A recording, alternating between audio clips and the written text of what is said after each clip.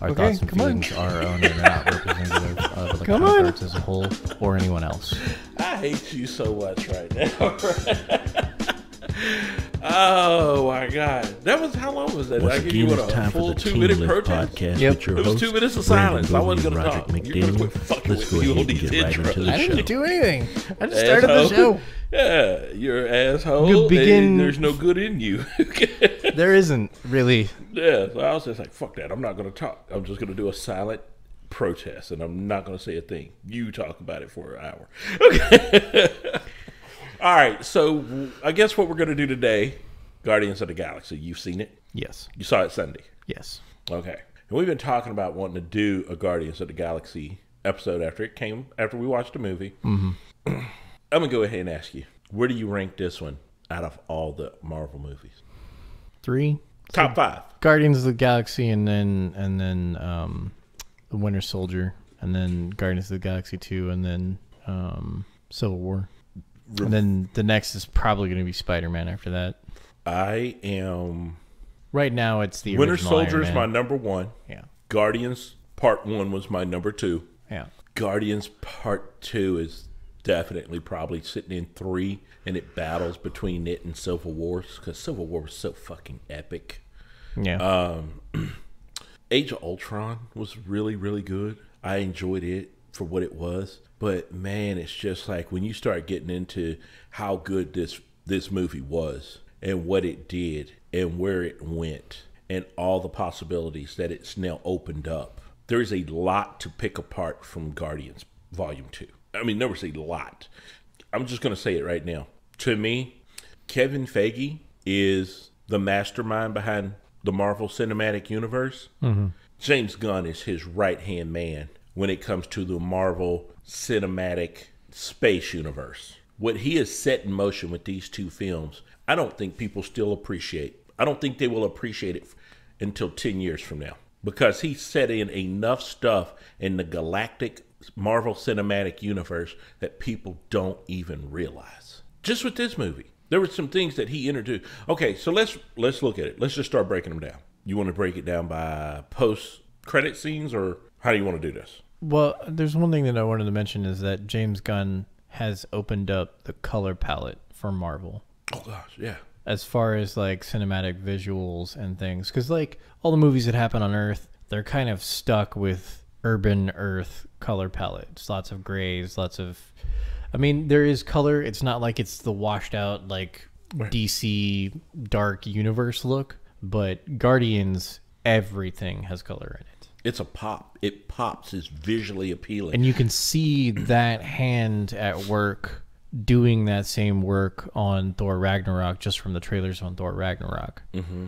I mean, it just in terms of like visual cinematic quality, I think James Gunn really came into his own in this film, because there's a lot of shots in there that are very artistic. There's like a shot of, you know, a very wide open space of just desert and Gamora off, not even center frame, off on the right by herself, sitting down, doing nothing.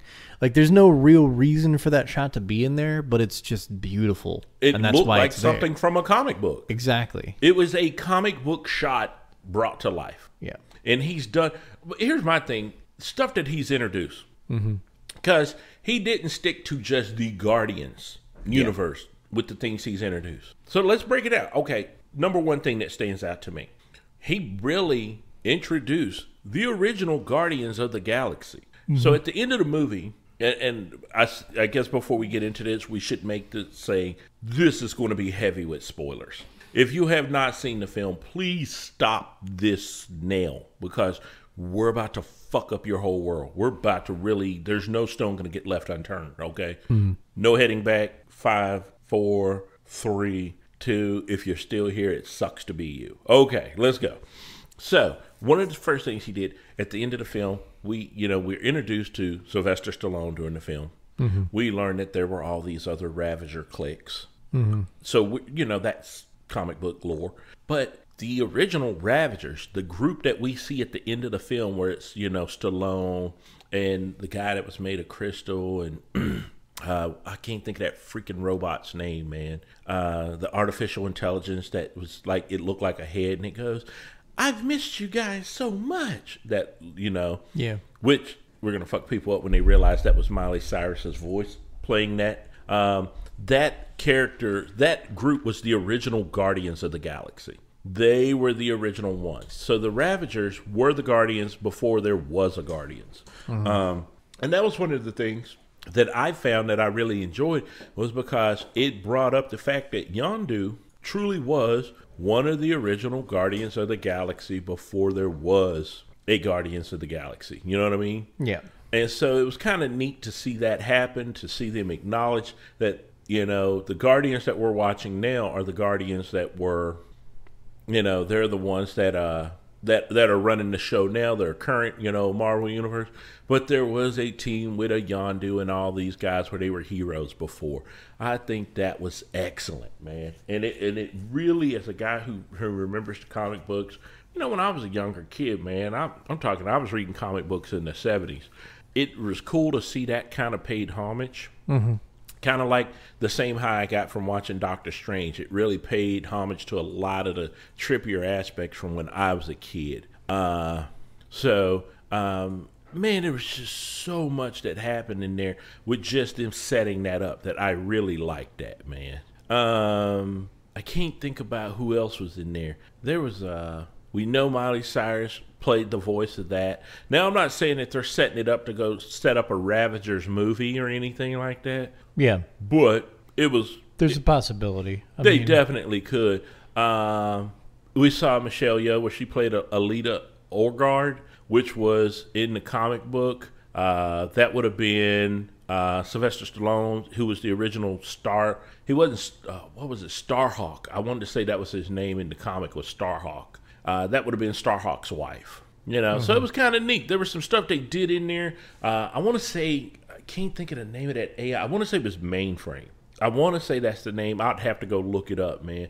But it was so neat just what they did with that, man. The other thing they established in the movie, we saw them establish the Watchers. Yeah. And the greatest Stanley cameo of all time, as far as I'm concerned, is in that movie. Him fucking talking to the Watchers. Yeah. Okay, now let's get into this. And I told you something about this. For the longest time, it had been a fan... It was a fan-made thing where fans said, "Hey, I bet you Stan Lee is an agent for the Watchers, that's why he has all these different cameos in all the different films, right?" Mm-hmm. And I always thought, hey, that's neat, That's a great idea. James Gunn made that pretty much. Here he is. He's talking to him, and he even says, "And then one time I had to be a FedEx delivery guy," which he's referencing one of his cameos in that one line. So I thought, man, James, you're really, that is the greatest fan service, when this fan-made idea is actually being announced, in the movie, and it's being acknowledged. I thought that was so neat. I thought it was so cool. We got to see Howard the Duck again. Yeah. Who... I'm not sure if I want a Howard the Duck movie. I'm just going to be honest. I'm not sure if I ever want to be tortured with that again. But it was neat that he's acknowledged. You know what I'm saying? Yeah. Then it was also the Cosmo Dog. Yeah. Who from comic books. Was he in the movie, or was he just in the credits? Because I remember him being in the credits. He was in a scene in the movie, I think, where they walked through a bar and he was there, but you didn't really acknowledge it that he was there. Mm-hmm. There was weird stuff like that throughout the whole movie. Yeah. Where you just kind of go, what the world is going on here? Also, the Celestials, the whole Celestials universe. We've acknowledged that there are Celestials now. Yeah, there's Celestials. There's also the one above all. The Beyonder could exist now. Yeah, the Beyonder fucking... This is one of the things they did in the last movie. Remember where they were in the prison in the first movie? We talk about this really heavy on that first Guardian special we did. Yeah. Was that the prison that they were in was the head of a Celestial. You remember? Yeah. And that was the prison they got broke out of. And I said, so no, that's the prison that they were in was not on the Celestial. The Celestial's head was where the Collector's collection is. Yeah. And it was just the idea that they were like, so you're acknowledging that the Celestials are here. we get Ego the Living Planet, and we get this whole story that's great. And it just kind of plays into this. He just opened up the whole galactic universe with this one movie. Like, there's other stuff out there that they're not even acknowledging. James Gunn put his brother, his mom, and his dad in this movie. That's Jim Gunn Sr. and Leota Gunn. I'm assuming that's his mom and dad. They're playing Weird Old Man and Weird Old Man's mistress. And then his brother is playing, what's his name? Go back here. Kraglin. Oh, wow, really? Yeah, so his whole fucking family's in this movie. Bro, he brought his A game for this one. And I did see there, yeah, we did say it was Mainframe. That was the name of the character that Miley Cyrus played, Mainframe. So, I did not know Rob Zombie was in the film. Wait, what? Yeah. Oh. I had no idea. Yeah, there's a lot of people who were just random Ravagers that were in there as well. And I know our buddy Adam Wright, who came on and did the WWE special with us. He was telling me that there was a guy, and I don't remember.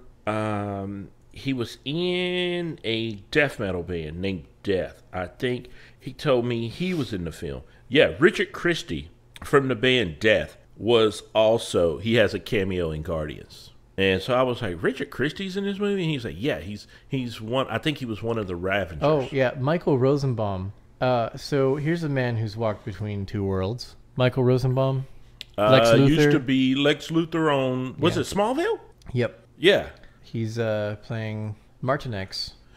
The gold guy, who was her assistant, who sat up there with Aletha, what's her name, whatever her name was, the queen. And then Ben Browder from Farscape was the one of the admirals who was directing the Gold Army. I can't remember the fuck their names are. Man, there was so much cool stuff like that, man.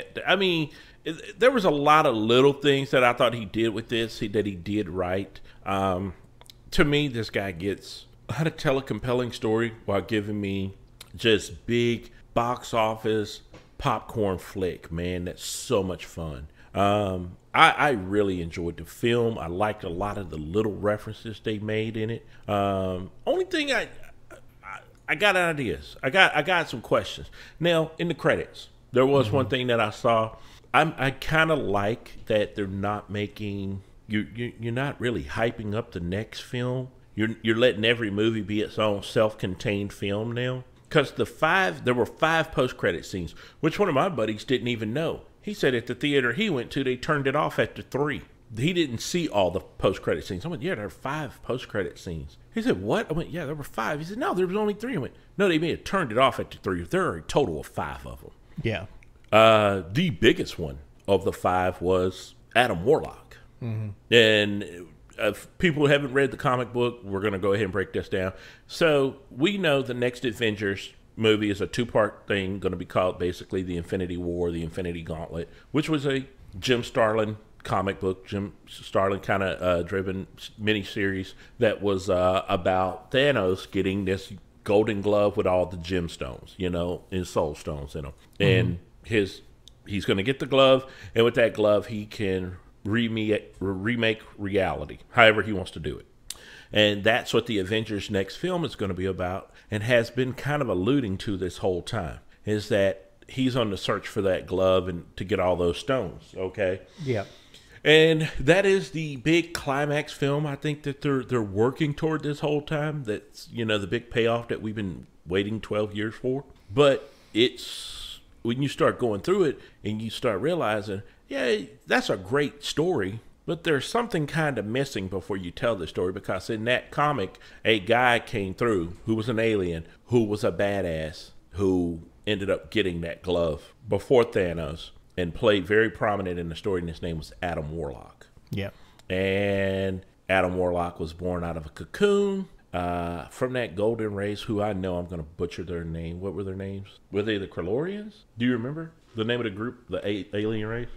The name of the alien race? It's the Golden People? Yeah, I don't remember their name. I know I'm going to fuck the name up, but I remember that was one of the things that kind of got me about it. That was that when at the very end of that credit scene, we kind of see, oh crap, That's Adam Warlock. Now, I don't know. Have you went back and watched part 1 recently? We started to watch a little bit of it before we went because we had like a half an hour to burn, but I didn't get that far into it. If you get a chance, go back to the scene with the Collector, where where we meet the Collector. Benicio del Toro is the Collector. That cocoon was in that first movie. Yeah, I remember seeing it in the background. But I think they kind of decided that needed to become canon because at this point, there's really nobody who can deal with Thanos. And Adam Warlock is, I'm guessing, going to be the person who's going to be dealing with him. Yeah. Because, like, Captain America would get punched like a fucking 3-year-old. And there's nobody else on Earth who has that kind of power unless they're going to... Unless they want to introduce Squirrel Girl somewhere. Yeah. Well, I mean, technically they are introducing Squirrel Girl, but I don't think that she's going to be part of fucking... Yeah, of this. But let's face it.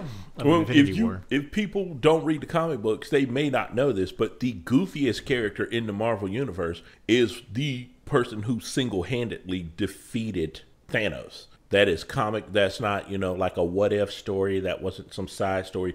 That is canon. That is official. She was the one person who beat Thanos. She's beat a couple of heavyweights by herself. Mm-hmm. A woman who has the ability to control squirrels and speak to them telepathically, beat Thanos, which is probably the most embarrassing ass whooping he ever took. And then didn't he get in his little helicopter and fly away at that point?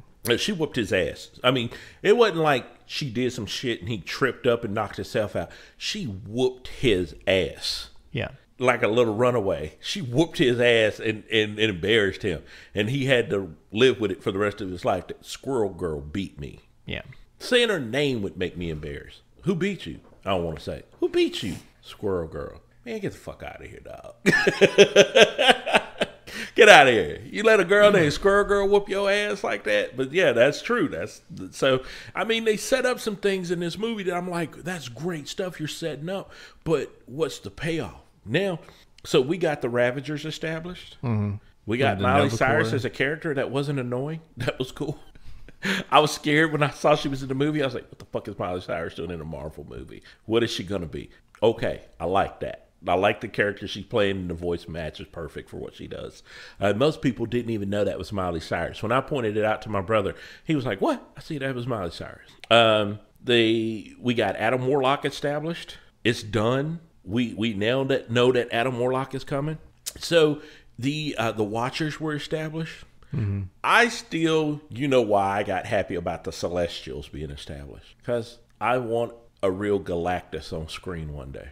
It's not going to happen. I know. You keep saying it's never going to happen because Fox is a bunch of idiots. 20th Century Fox is idiots. But I still want it to happen. They just need to give the property back to Marvel. I still want I think even if they gave the property back to Marvel, I don't think that Marvel would touch it. Because it's poisonous. I think that they would probably touch Galactus, and they would probably touch like the Silver Surfer maybe, but they're not going to touch the Fantastic Four with a 10-foot pole. There's too many terrible fucking Fantastic Four films, and there's no place for anybody but basically like Reed Richards and the Thing in the Marvel universe. And like the Thing should just be a part of Guardians of the Galaxy like he is currently, and Reed Richards should. I mean, they could introduce the Council of Reeds, but that would be about as far as I think they could take it and actually have people be okay with it. It's like nobody cares about them. Like they're not as big as they used to be in Marvel's pantheon of heroes. That they're not as big as they used to be. It's just that people don't. They were introduced as a superhero team, but also as a family, and nobody gives a shit about that anymore. They want to see a bunch of different people who actually, don't really like each other but tolerate each other and are funny together, and that's not what they are. The reason why Guardians works is because they all fucking hate each other, or they just their personalities are so. I think they're what they're like. They're like that crew of best friends. We are all you and I are Guardians of the Galaxy. We get on each other's fucking nerves sometimes, but if push come to shove, I would beat somebody's ass for you. Yeah. It's just, we are family at this point. It's just, we are that family where you say, I like you more than some family members. We are family. I would whoop somebody's ass for messing with you. You would have my back if shit came to go down. And that's the thing is like, the Fantastic Four one doesn't make any fucking sense now. Like the 4 personality types that make up that family would not have gone on a mission together to another planet. Just doesn't make any fucking sense. The only one who would have gone on that mission would have been Reed. So you'd have to completely rewrite their backstories to make them even somewhat believable. And they've been rewritten to death over and over again in film already. People don't like them. People see Fantastic Four and run the other fucking way because they're not going to see that shit anymore. Oh, God, no. Now, I still think we could do a Silver Surfer story.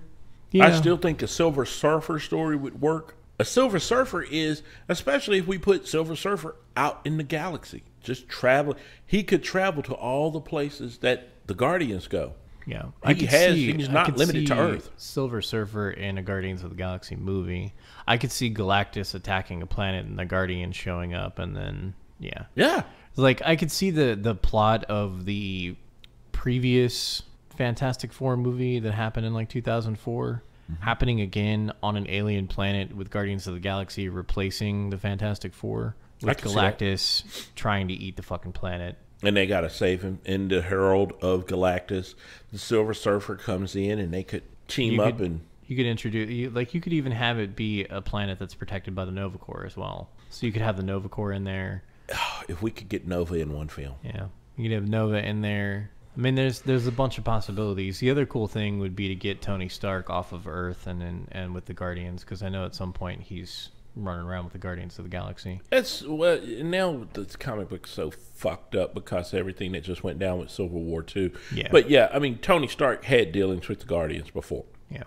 Captain Marvel had dealings with the Guardians before. Could you imagine the banter between fucking Tony Stark and Rocket? Would be amazing. Yeah. Especially if Tony could understand Groot, that would be even funnier. Oh my God. He'd build some kind of thing to talk to him, and it'd be hilarious because he would understand what Groot was saying. Yeah. Yeah. I mean, it's just well done. Did Peter now understands Groot? What Groot says? says? At the very end, we see where he's talking to Groot, kind of like Han Solo used to talk to Chewbacca. Yeah. And he's talking to teenage Groot. Yeah. And Groot's being a sullen teenager playing a video game, and he's holding a conversation with Peter, and it's fucking worth the price of admission to see sullen Groot. I'm Groot, kind of saying that, mocking him. I'm not lame. You're lame. You don't call me lame. And clean up your room. I'm Groot. And I was like, oh my God, that was awesome. And I just thought that to me. Let's go ahead and deal with this. There was something you and I had talked about this. I am fanboy, 100% fanboy for David Bautista right now. I'm done. I never want another person to play Drax. He got more screen time. He was funnier. It was like they finally they wrote that character to a way where it was just like, oh my God, that deadpan humor that he's, like so insulting and just so matter of fact and just kind of a giant idiot. Very beautiful. But he was just like, I could not see this team working without him. It was amazing. Like where he was just insulting and just kind of a numbskull, but he had the greatest, funniest lines in the entire film. When he gets shot in that fucking after the credits scene by that fucking arrow, I lost my shit. Oh my gosh, yes. When he gets shot by the arrow, he just yells over and over. I was like, that's price of admission. When he tells her, you are also beautiful. On the inside. It's his play with Mantis in that film. Who was the actress that played Mantis? I actually kind of want to know who did that, because to me she was hilarious. In fact, pull that up on the screen. That's our full cast and crew. Directed and written by James Gunn. And let's see. Are you gonna be able to hold on to that? I'm gonna keep dropping it over and over again. Let's see. Who was it? She played Mantis. I have no idea how to say that. Tom last name. Clementif? I think so, yeah. So, I don't know who this woman is. I loved her. She was hilarious. The entire time, laughing. they can't do anything with that character, man. Like Mantis and the way that Drax and her just reacted. Oh, it was hilarious. No, my favorite thing is when he was like gagging. When he was in bed and he was gagging, and it's like, she said, "What is wrong with you?" I just pictured us being intimate. And she was like, "I don't even like you like that. I don't even know what you are." And he went, "There's no need to be hurtful." I was like, you just said all this insulting, hateful stuff to her for 20 minutes, and now your feelings are hurt. I could not quit laughing at that part when that happened. I was like, okay, I'm done. I was like, for a good 5 minutes, I was at the point where it's like, you could announce a Drax movie at the end of this, and I'll go pre-order my ticket today. I would watch this man for 90 minutes, be a freaking idiot, and laugh uncontrollably. But man, there were so many things they did. My favorite running joke, Taserface. Yeah. Taserface. The running joke about that name and how ridiculous sounding it was. Hilarious. He was like the Guardians of the Galaxy's like first villain too. Very first villain from the comic book, Taserface. A lot of people did not realize this. It was kind of funny, but he was a villain from original lore. Kind of gets another little fan service that we get from Gunn. So that was neat. But man, just the whole idea behind it. That was the name, Ayesha, the Queen, Elizabeth Debicki. Bro, I kind of have a thing for the Queen. The Golden Queen had me, bro. The whole thing about, yeah, they told you people were douchebags, and I was like, bro, no. Was I using the wrong eye? That's such good stuff. Did you think it was too much comedy, just the right amount, or? I don't know. It wasn't that there was too much comedy. It was just there was something missing. I think the soundtrack was a little lacking this time around. I like this. Okay, let me say. I mean, the soundtrack was good. It was just like, it wasn't. The first soundtrack, I think, was such a better mix. This one here was more like radio rock friendly for the soundtrack. But you know what my favorite thing was? That opening title sequence with Groot was amazing. The opening title sequence with Groot dancing to one of the greatest ELO songs ever, Mr. Blue Sky. It's just a great song. They don't get enough credit for that song. It's used a lot, man. You know, you hear it in commercials and stuff, but I had never seen a credit where it was like, I really love this credit with Groot. This is a great way to open this film. So I enjoyed that, man. I really did. Karen Gillan as Nebula, I truly believe we're going to see that character again in the Avengers film. I don't think we're done because her idea is she has to kill Thanos. Yeah. There's no way she's going to let it go down to the Avengers or the Guardians, who all are going to have to come together for the film, and it not, and her not get into this with her. Yeah. She's going to have to show up for that film. I don't think we've seen the last of her. And they've already announced a third Guardians film. From what I understand, it's not coming till 2020. Well, I know that there's going to be 2 films. I don't know if it's going to take that long, but yeah. From what I understood, what I was reading online so far is that we won't get a third Guardians film to 2020, but the problem is that means you're going to give me in 2018, don't we get the next Avengers? And no, I think the next Avengers movie is technically the War, like Infinity War. And that's in 2018. And then the next one after that is 2019. Yeah. So you're telling me they're going to do those 2 films before we get our third Guardians film? Maybe. That's rough.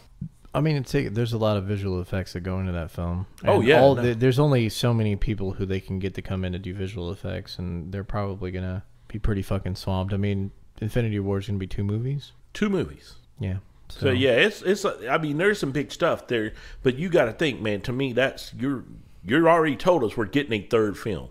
We're just going to be a while before we see that third film, and a lot of shit's going to go down before that third film. Yeah. But in that film, that means by the time we get to it, we could have. We technically could be back in a situation where we have adult Groot by then. Mm-hmm.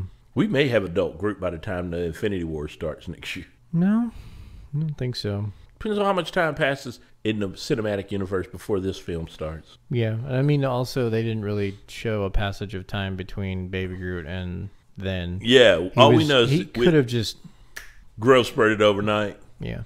So all I know is right now we have a film that gave us a Baby Groot and it ends with teenage Groot.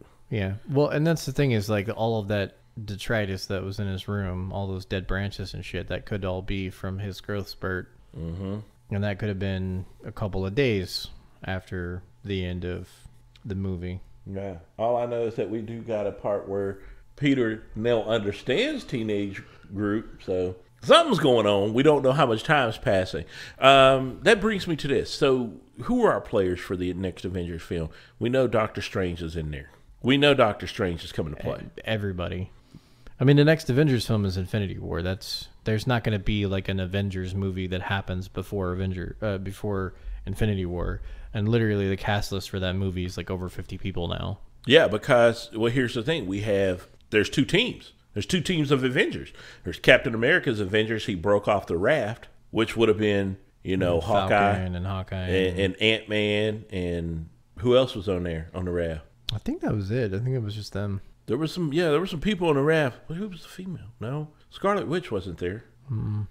Was she? Because no, she wasn't there. Who was in the jail? There was more people in the jail. Now I got to go watch. There was more people in the jail, yeah, but those are the only people. The heroes that left with him. I think there was 4. Falcon, I think, was in there too. Falcon was in the jail. Yeah, that's who it was. So Falcon was there. So there's Captain America's Avengers, who were broken off the raft. Mm-hmm. Then we have Tony's Avengers, which is where we're going to have Tony. We're going to have Vision, mm-hmm. Black Widow. Yeah, the government-sponsored Avengers. But the last thing he told him was, if you ever need me, you can call on me. So there's going to have to be something huge that brings them back together. Yeah.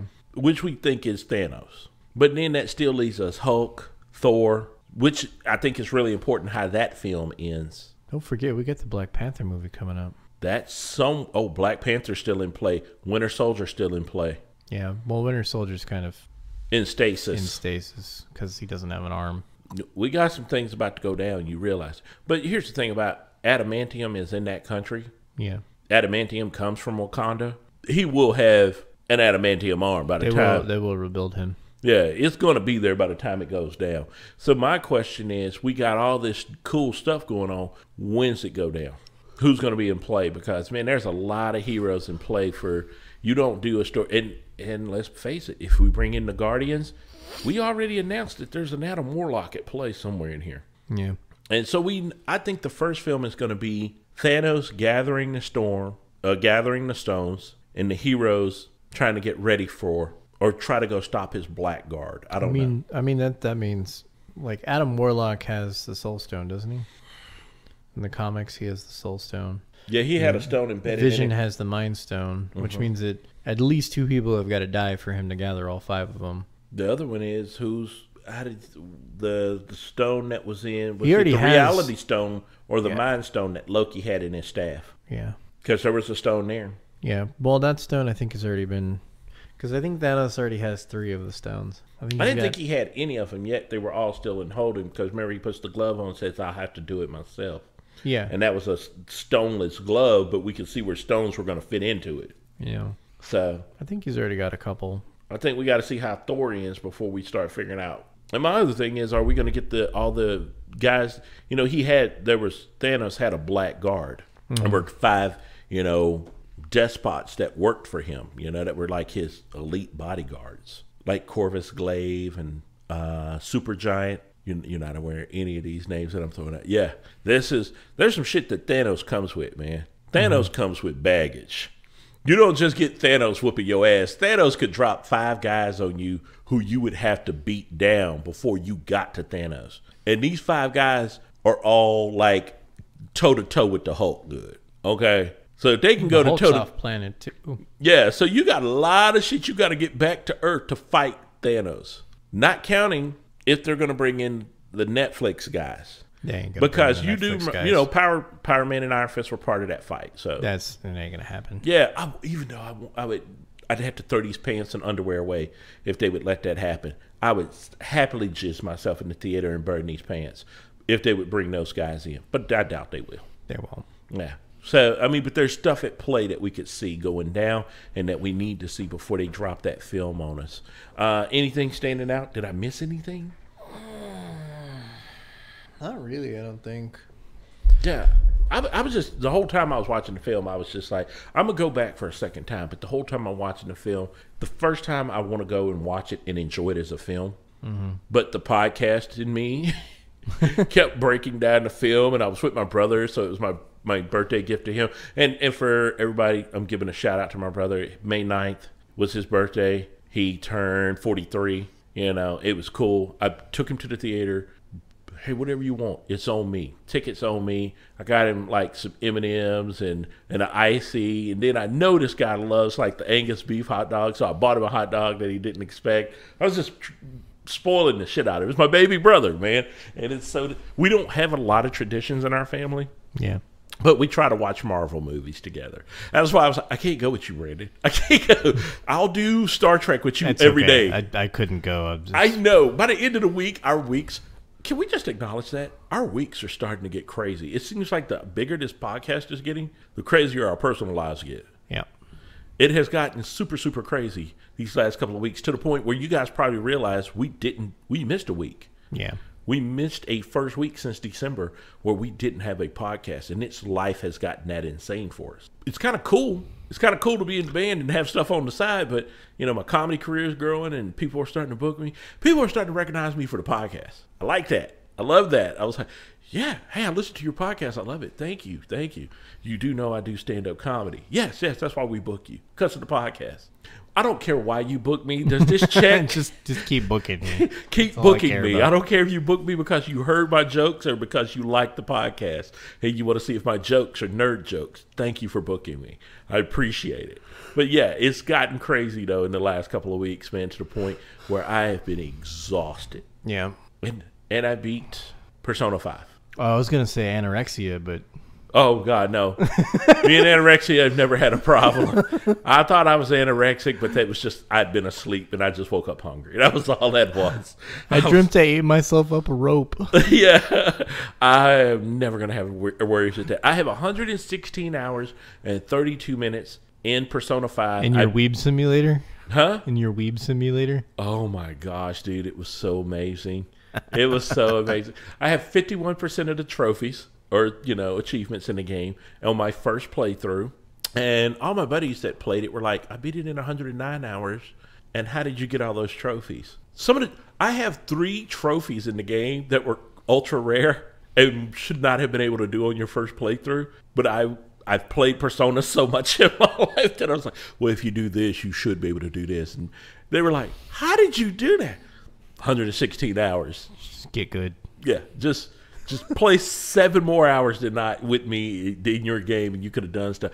And I had to go for the true ending of my first playthrough because I wasn't going to be happy playing. I wasn't just going to take.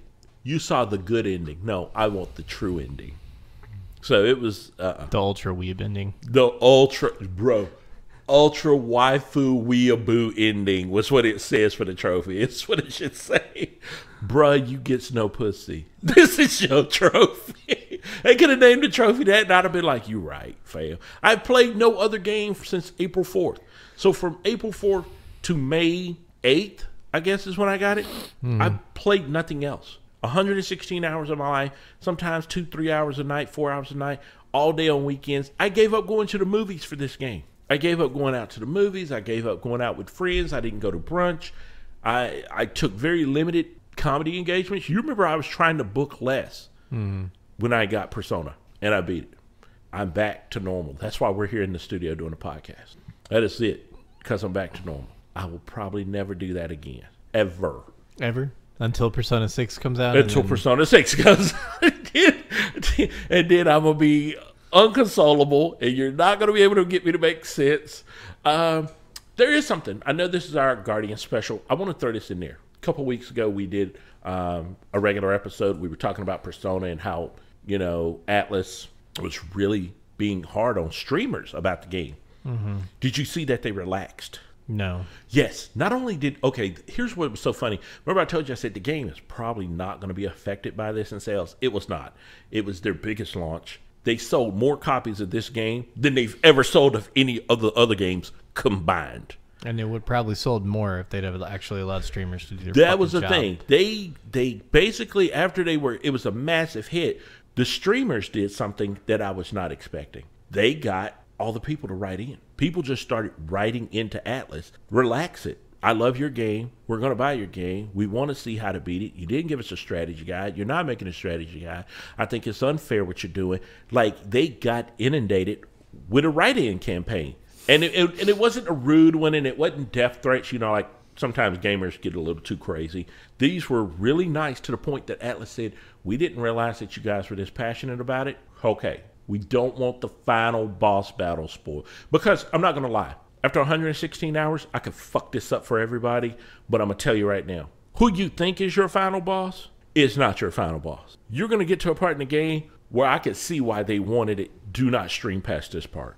It's just a giant cat, bro, with like a third eye. Bro, let me tell you something. It just does this. It's like this. Get to the end of a movie, and you think, oh my God, that's the bad guy. What the fuck? That's not the bad guy? This is the bad guy. What the fuck? That's not the bad. Bro, it took so many twists and turns in that last 7 hours of the game.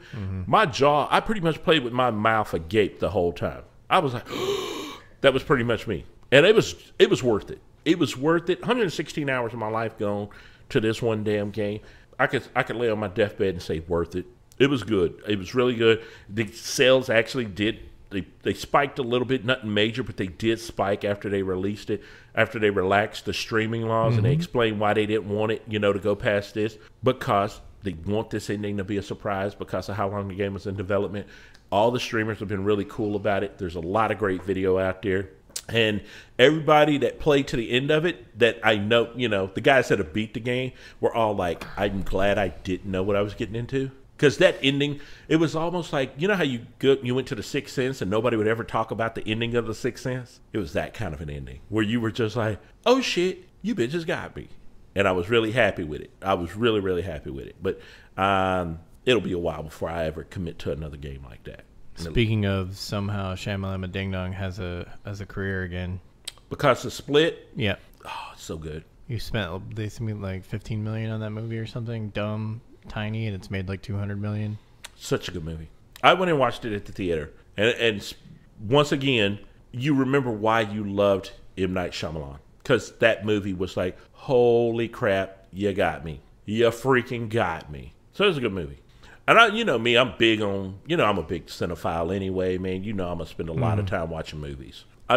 Which is weird. I don't watch as much TV. I'm so behind on TV shows, but I watch a lot of anime and I watch a lot of movies. And that's Split did not disappoint.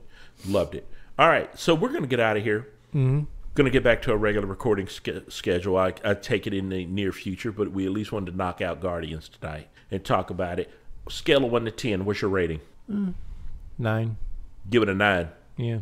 Yeah, I'm right there with you. 9.5. Not the ultimate movie, but damn, it's so good. Yeah.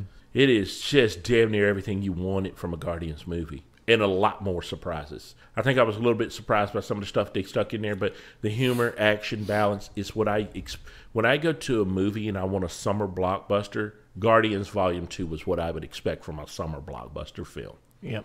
If Wonder Woman is half as good, I'll be pleased. It won't be. I think it will. Can we do that one next? Our big summer film. That's going to be June.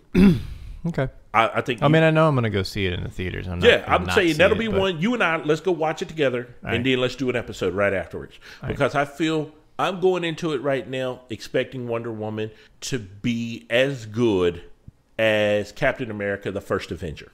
I'm expecting it to be as good as maybe Suicide Squad. Maybe. Probably less. Bruh. You just shoveling dirt on it before the funeral's even announced. DC's doing that themselves.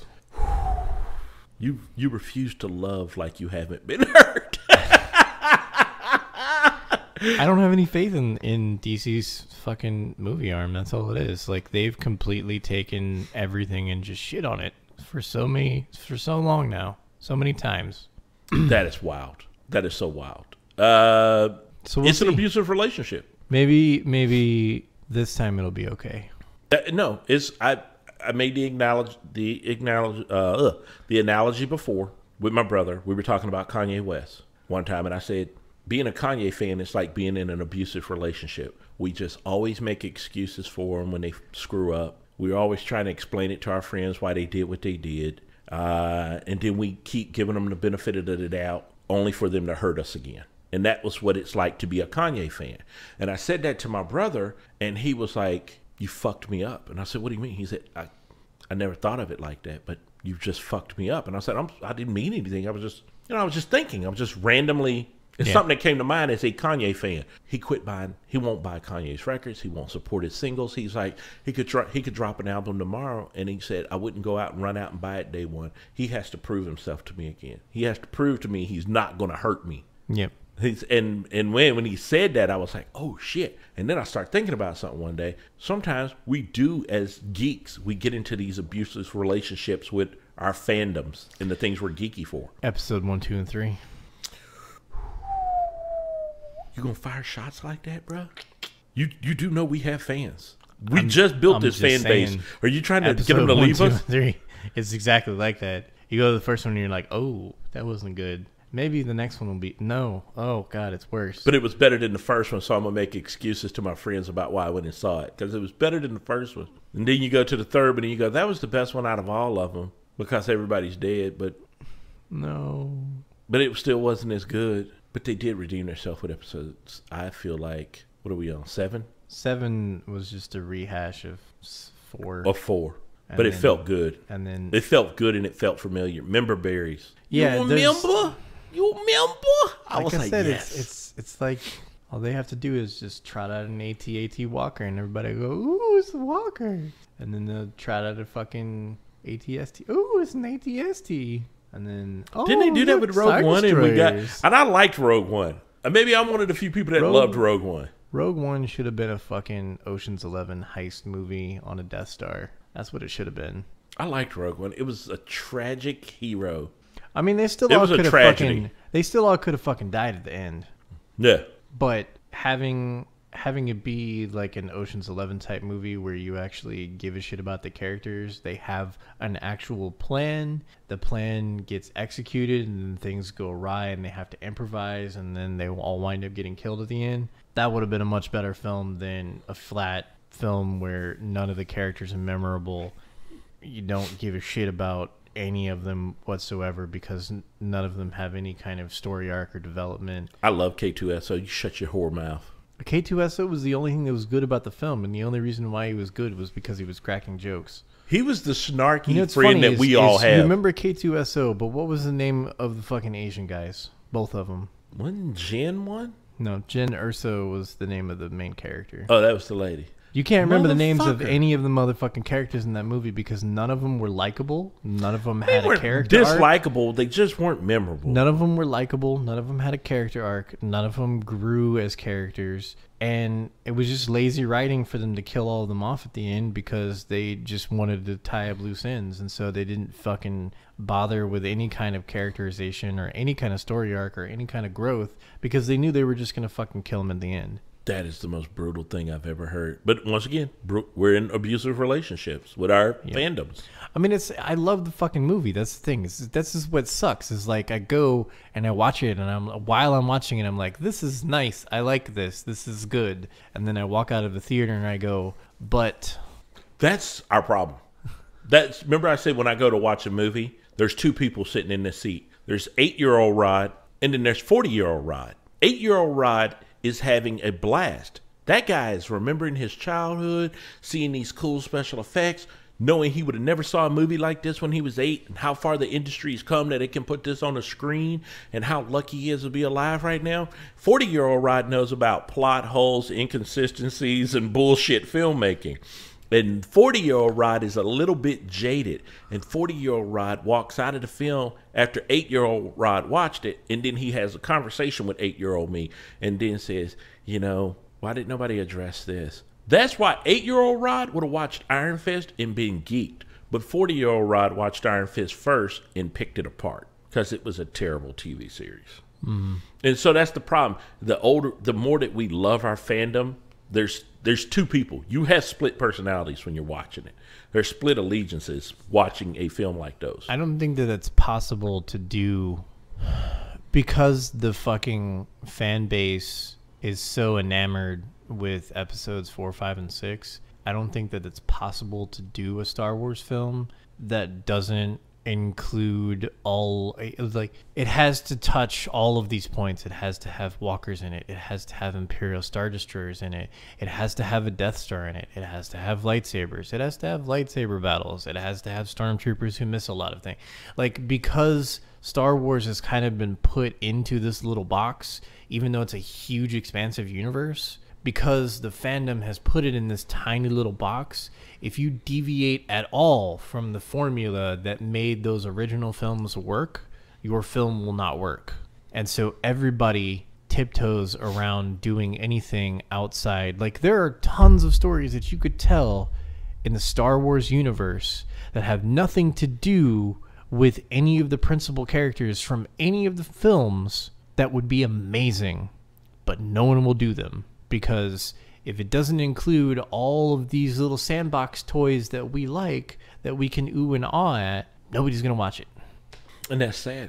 Because we cheat ourselves. Because, like, you know, I mean, there are, what, couple hundred novelizations out there that are in the, you know, what's considered to be the fucking Legends universe now. Yeah. Like, that are not canon anymore. But they used to be. Yeah, but they used to be canon. Like, there are characters that they could bring in that would be great. There are storylines that they could tell that would be awesome. Like I said, if Rogue One was a heist movie, if Rogue One was told like Ocean's 11, if it was slick and fast, and if the characters were interesting, and if they had story arcs, and if you wanted to see those characters more, you couldn't do that because Star Wars fans wouldn't be able to handle it.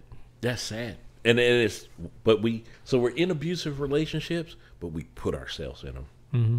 Man, that's rough. That's something rough to think about. We may need to come back to this one. That may be, this discussion right here we just had may need to be its own episode one day. Seriously. Yeah. I think we should start, let's look at some of the big movies like the Star Wars universe and Star Trek universe and some of these other geek fandom movies that we're really in love with, like Firefly. It would be hard to make a Firefly movie right now. No, it would be easy to make a Firefly movie. I don't think they could do it. I don't think Joss would do it ever. Yeah. He's done. Like, he's done with that universe. He's done with those characters. He's never coming back to it.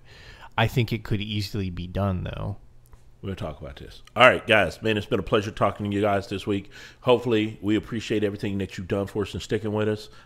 Once again, I feel like this is enough episode. Bye. Thanks for listening to the Team Lift Podcast with your hosts, Brendan Bowie and Roderick McDaniel. Join us again next week as we discuss more topics from geek culture.